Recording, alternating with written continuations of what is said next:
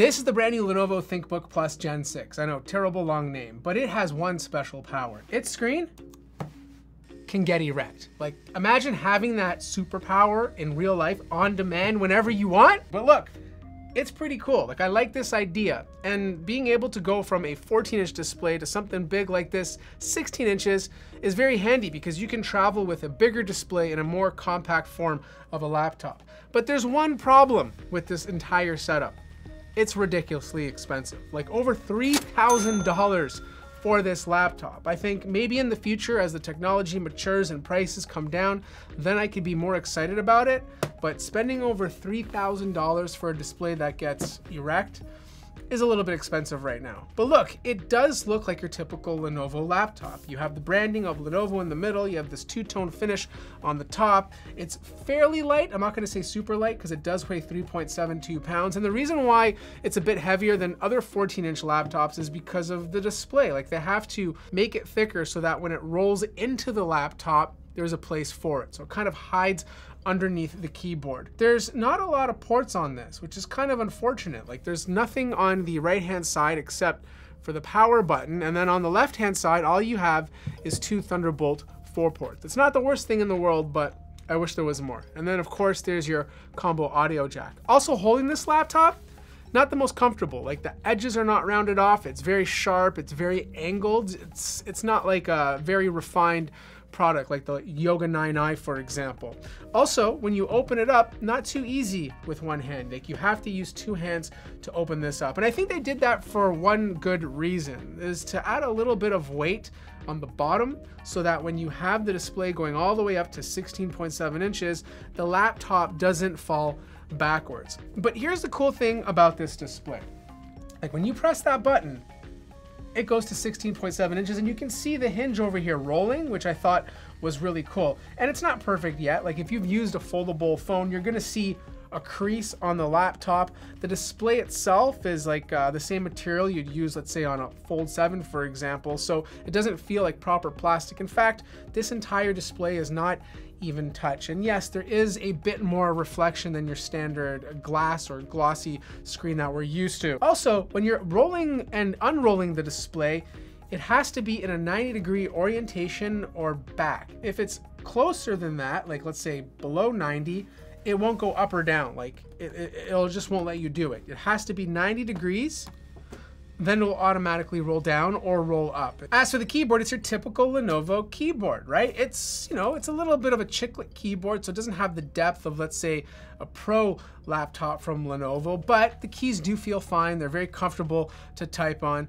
The arrow keys are good too, like, they're pretty thick, but the touchpad is awesome. Like, this is a haptic touchpad, so when you're using this, it's very close to using, let's say, like a MacBook Air or a MacBook Pro. Way better than the mechanical touchpads that Lenovo currently offers. But I want to go back to the display for 1 second because there's a lot of little fun things you can do with it. Like, right off the bat, the color accuracy, the color gamut on this thing is exceptional. Like, it's great for watching content on it, assuming you don't mind big, thick black bars, because, you know, videos at 16:9 only take up the middle of the display. But if you're like watching anything, it just looks good on this display. But they've added some widgets into this. So when I have this thing fully unloaded, and you can do this with the screen down as well, there's a little button over here, which is basically a widget button. And when you press it, it brings up the opportunity to kind of cycle between a few things. So right now I have it on Lenovo's virtual display. So this is literally giving me a second display. So if I load up,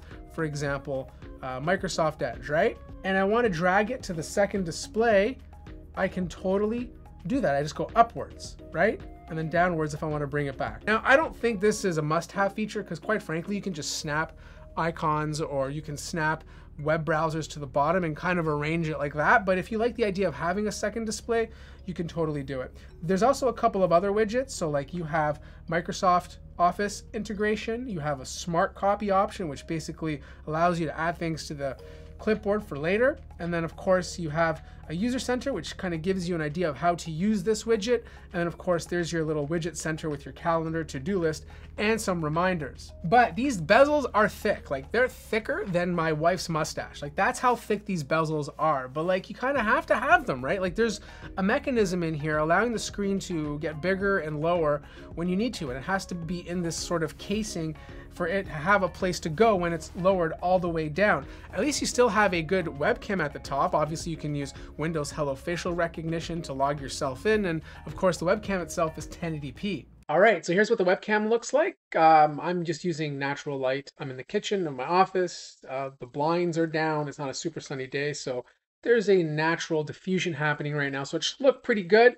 1080p again, and yeah, let me know how the microphones sound. But, you know, I still think this needs a bit more time to mature, because even when this is open, the display is a little wobbly. It's not bad, like it's not the worst wobble I've seen on a laptop, but it feels kind of loose. Like, there's a lot of creaking and cracking happening to make this work. And as expected, again, this is a rollable display. But like, when we talk about actual performance, like, this is not gonna blow you away. This is an Intel Lunar Lake laptop. And even though this one comes with 32 gigabytes of RAM and the Intel Arc iGPU is pretty good and you have a good amount of storage, it's not gonna blow you away. But if you're someone who's like a hardcore Microsoft Office user, you're gonna like this idea, because it has a vertical look that allows you to have a proper page in front of you, or a couple of pages in front of you. And the resolution changes every time you open up that display. So when it's in 14-inch mode, you're looking at 2000 by 1600, which is about a 5:4 aspect ratio. And then as soon as you push the button to go 16.7 inches, then you're talking about a 2000 by 2350 aspect ratio, which is 8:9. As for the sound, they come out of these two speakers on the bottom. There's just no place to place them on the deck, and they hit the table. They're okay. Not the worst, but obviously not the best speakers I've listened to as well. Now, this is definitely not a gaming laptop, especially with this aspect ratio. Like, you're just gonna have black bars for the lot of the games that you are playing. And look, it's just not gonna run AAA titles very well. Like, if it's an older title, you don't mind dropping the settings a little bit, you can totally do it. But again, it's just gonna have these weird black bars, and it's not gonna give you the same gaming experience as a more traditional display would give you. Now, this is a fairly quiet laptop, but you will hear the fans, especially if you leave it on performance mode. But if you're in class or if you're in an office setting and you don't want to hear them at all, just leave it on adaptive or battery saver. But I tested everything. Like, I even tested the average core clock speeds. They're nice and high, exactly where they should be. This thing does very well in terms of temperatures. When it's under full load, like the highest it usually tops out at is 80 degrees Celsius consistently. I had to take a look at the internals of this laptop, and I was kind of pleased. You know, it looks very different than most other laptops on the market. And I mean, look, the motherboard is in this weird L shape, two tiny little fans. I'm sure there's copper heat pipes underneath here with a heat spreader on top. The NVMe SSD is a 2240. You can upgrade it for something bigger if you want, but there's no second slot if you want to expand your storage. Wi-Fi card is soldered onto the motherboard, but it is Wi-Fi 7. You have this giant ribbon cable, which I assume is for the display to give it some slack when it's moving up and down.